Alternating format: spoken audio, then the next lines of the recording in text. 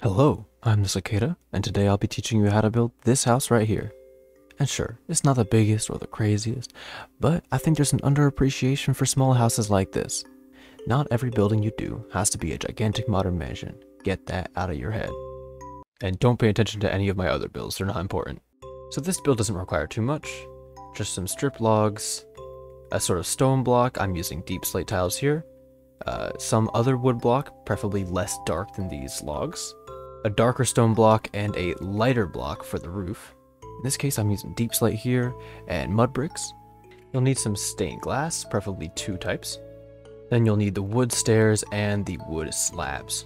So first off, let's start with the strip logs. Here I'm using dark oak because I like the nice dark texture it gives. We're gonna put one here, 1, 2, 3 blocks in the middle, and another one right here. This is your doorway. Then we're gonna go back 1, 2, 3 blocks this way, and diagonally, we're gonna place one right here. Again, this is basically gonna make an L, 1, 2, 3, 4, 1. Then from here, 1, 2, 3, another, and from here, 1, 2, 3, another. So you should have this sort of shape right now. Ooh, I can even see my name tag in the shadow, that's crazy. Now from here, we're gonna count 1, 2, 3, 4, 5 blocks in the middle, and place it here on the 6th. So there should be 5 blocks in between. Now let's go back to this block, and we'll go back to the same place here, except we're gonna go 1 block out this way. So again, another sort of L shape. This block will go 1, 2, 3, 4, 5, 6 here to line up with that block. And if you're wondering why I'm mostly doing odd numbers here, it's because 1 block windows centered in the middle look much better than 2 block windows. Just trust me on that one. I know it's supposed to be subjective, but my subjectivity is more right than yours. So anyways, from here, we're gonna go 1, 2, 3, and put one there. 1, 2, 3, put one there. And you'll see it's sort of starting to mirror the front. And you'll find, if you make an L shape from these, 1, 2, 3, 4, boom. And then 1, 2, 3, 4, boom. You will find you have just made basically a zigzag. An S, a lightning bolt. There we go. So now, instead of leaving these like just cut logs on the ground, we can extend them all up to 4 blocks tall. So 1, 2, 3, 4 like this. 2, 3, 4. Just get into the rhythm of that. Just feel it nice and easy. And now with your stone block, here I'm using deep slate bricks. We're gonna go 1, 2, 3 in between this. Don't worry about the rest of that. Then just connect the bottom of all of these blocks in between all the pillars. And these sort of situations where they're not lined up with each other, go for this one on the left. Bop, bop, bop, bop, bop, bop, bop, bop, bop, and perfect. So now we have this line of blocks around the outside here. So because this is going to be a doorway, and we can't have a door with a block in the way, we'll delete this and place it on the ground. And you can do it on the other side too. And if anyone's wondering, because I know people are going to ask, if you're wondering why I get these shadows and stuff, this is a shader pack. I use Silder's Enhanced Default because it looks pretty normal, but with just better lighting. If you did know that, I mean, good for you, I guess.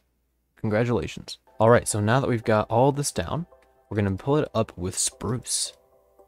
Door frame, you can just kind of go down like this, leave a 3 block gap here. But for pretty much every other wall, we're going to do this, just bring it all the way up to the levels of the logs. And I'm using an auto clicker here. I think auto clicking is generally justified when you're building, but if you're playing a PvP game and you're auto clicking, you are filth. I'm telling you that now. I'm not going to sugarcoat anything I say. I'm not one to do that. If you auto click while PvPing, you are filth.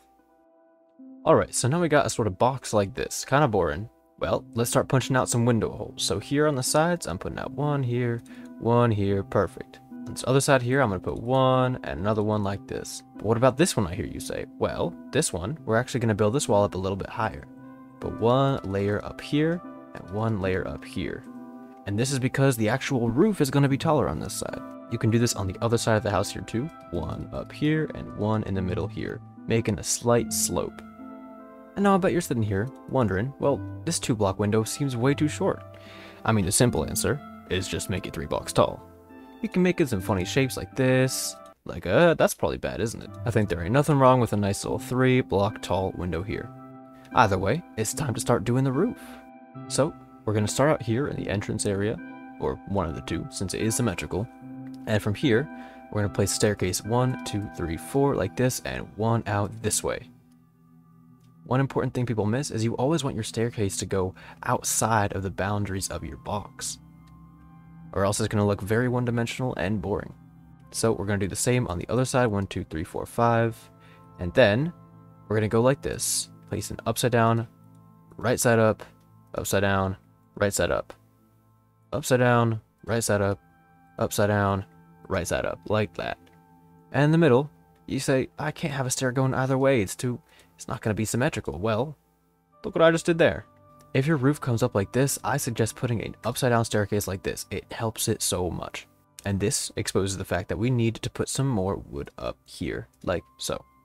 And that is the first start of our roof. And I'll do it on this other side here too, because this is a symmetrical house. Blop, blop, blop, blop. Blop, plop, plop, plop, plop.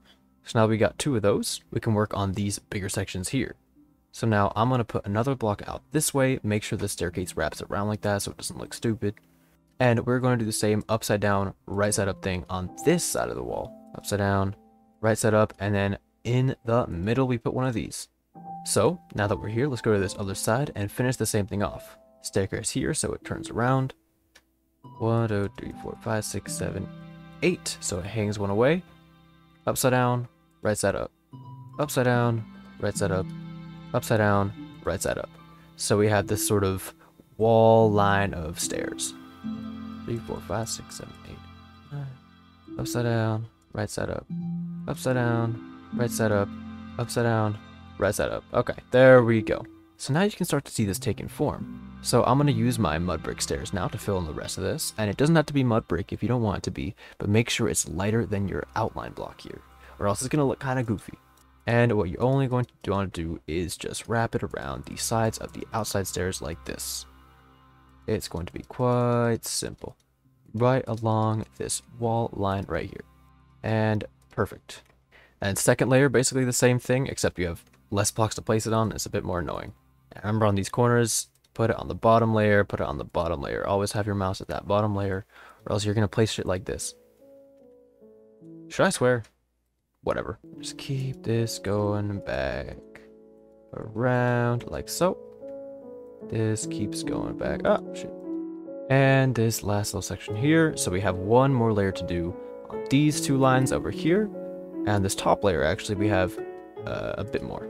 So let's finish these staircases here and see how I don't wrap it around this bottom area. These are just 2 straight lines across the top. So now that you're done with the stairs, you are going to need slabs of this type of block. I didn't mention it in the beginning, my apologies. Alright, so now you can just fill in all these areas nice and flat. Nothing too complicated. Ah, I missed. As I was saying, nothing too complicated, just placing some blocks. So now that you're done with that, you can really start to see this house taking shape. And wow, the inside is ugly. Alright, so to start filling this in, we're going to need some stairs.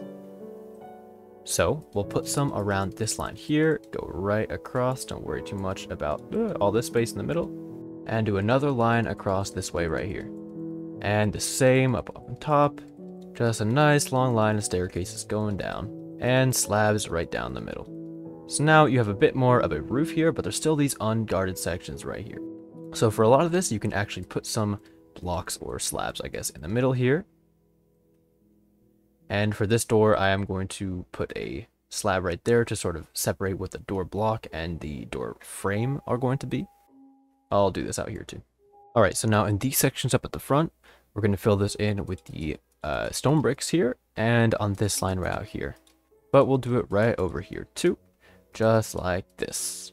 Now here on the walls, we'll put some deep slate too, on both sides. And on this middle block, you can put your strip logs facing from side to side like this. And right here on the walls, we can put some strip logs going up. And this block up here will replace and make it again a basically stripped log doorway. Here we'll do the same thing, put strip logs on these sides going like so.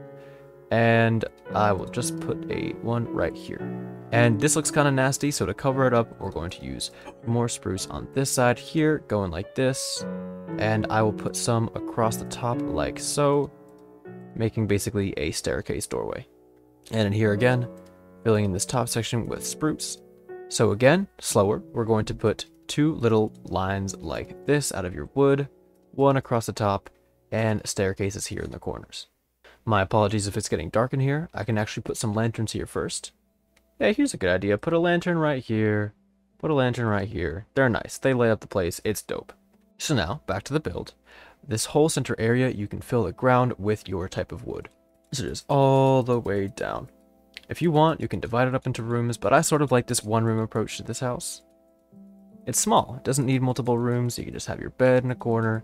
You can have sort of furnaces, a crafting table area, a bookshelf. I got decoration tutorials if you want to check those out.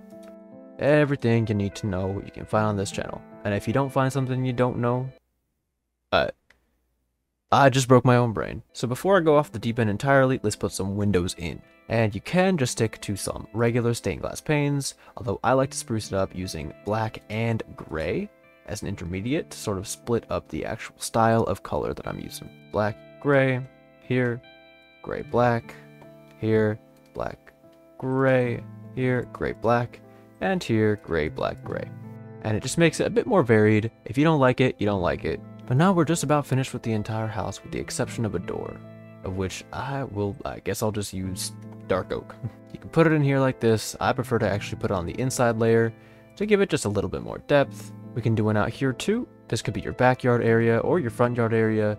This house has endless possibilities because it is symmetrical. You can have either side be anything you want. I mean, that's a bit of an exaggeration, but that's pretty much all I have for you. All the decoration stuff I've used is totally subjective, and you can check out some of my other videos on how to decorate. But the purpose of these short tutorials is not going to be how to teach you how to do decoration. It's going to teach you how to build nice, simple houses, and hopefully teach you the value in those simple houses too. You are just as valid for wanting to live in this house as you are for wanting to live in this one.